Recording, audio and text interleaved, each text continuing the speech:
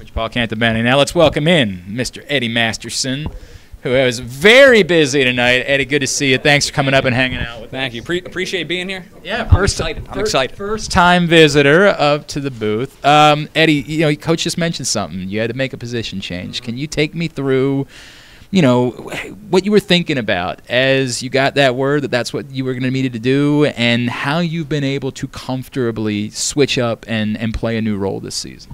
Basically, some next man up mentality. If someone goes down, someone just got to be ready to play whatever position.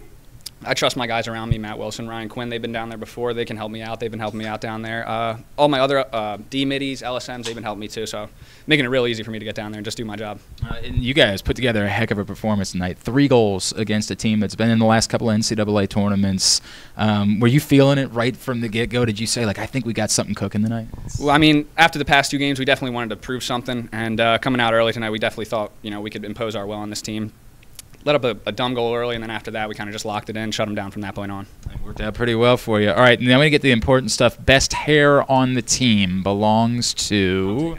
I'm taking that one. No doubt, I'm taking that one. Second best hair on the team belongs to... Coach Cantabene's son, Curry. Ooh, that's a wild card. He also has good, his kick game is strong as well. I think that's a good call. Who is it that is most responsible for your, you just have this sort of style and flow. We love watching you play, dude. It is so much fun. Where has your game come from? Who's responsible for getting you to this point? I would say the easiest person to point to is Dom DeFazio. Pole came from my high school, learned a lot from him growing up because my older brother basically was like an older brother to him when he was growing up.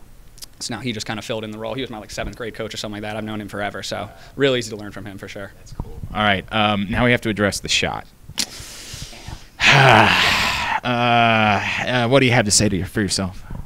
I'm going to shoot again next week, too, or next game. I'm not afraid. I'm going to shoot again, and I'm going to keep shooting. Shooters just got to shoot, whatever, just put it in the back, and then I'll just forget about it. Oh, man. Is there anybody we can shout out that's watching this you want to say hello to? Corey is strong on TikTok and Instagram, my mom and dad, and my twin sister, Molly. What's up, Molly? Eddie, congratulations, man. Nice win. We love watching you play, dude. Thanks for coming up and saying hello. Thank you so much. He's Ed Masterson. I'm Glenn Clark. This has been GoMustangSports.tv.